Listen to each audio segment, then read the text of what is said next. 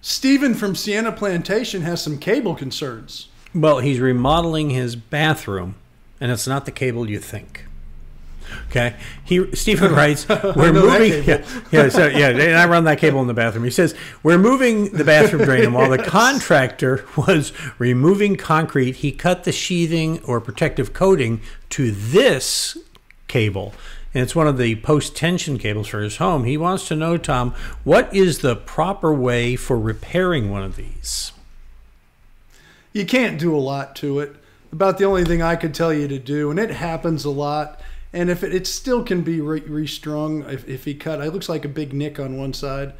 About the only thing I would do is I would tape it up with some really good high-end, I hate to use the word duct tape because there's better tape than that. I would just tape it up and go with the project.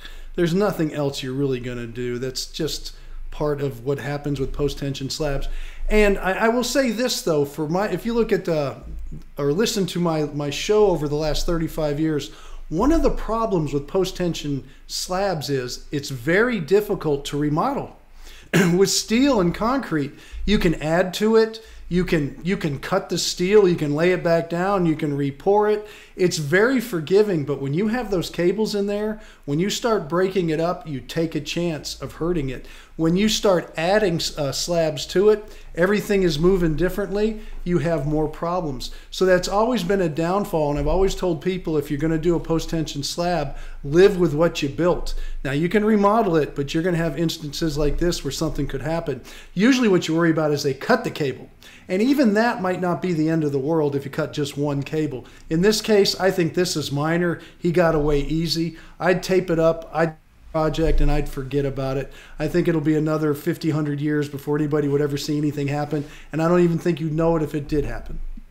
Tom, if I have a post-tension slab, is there any way of knowing before they try cutting through where those cables are so you could avoid that kind of problem?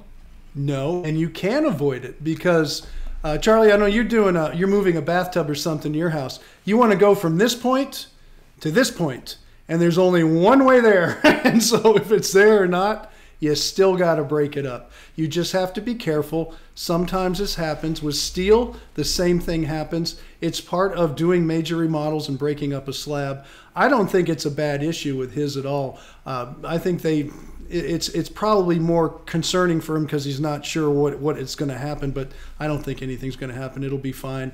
As long as they prep it and put it back together, it's going to be fine. All right. You want some fine advice? Go click on that blue Ask Tom button right there on our homepage at HomeShowRadio.com. You can fill out the form. You can send us a video. Either way, we're happy to help you out. Send pictures, too, though. That helps us just like it helped us here.